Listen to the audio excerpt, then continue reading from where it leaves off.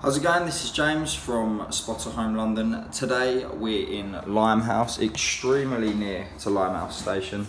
As you come in to this flat with one bedroom available, there is a long, large hallway. First door on your left is going to be the bathroom. Quite big, as you can see here. Walking them through into the kitchen area.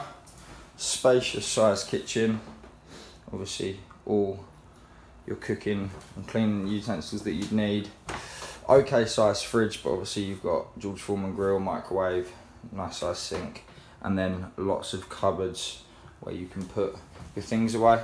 And then through the kitchen you're going to come into bedroom 2. Nice large floor area in this bedroom.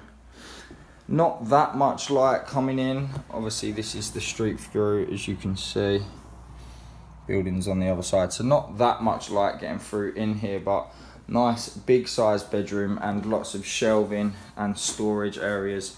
Desk there in the corner, and then 2 wardrobes and chest of drawers. You would be able to put both them beds together or get a double bed in here, but yeah, as you can see, nice floor size for this bedroom too. Right near Limehouse Station in E1. This is James from Spotahome, London. All the best.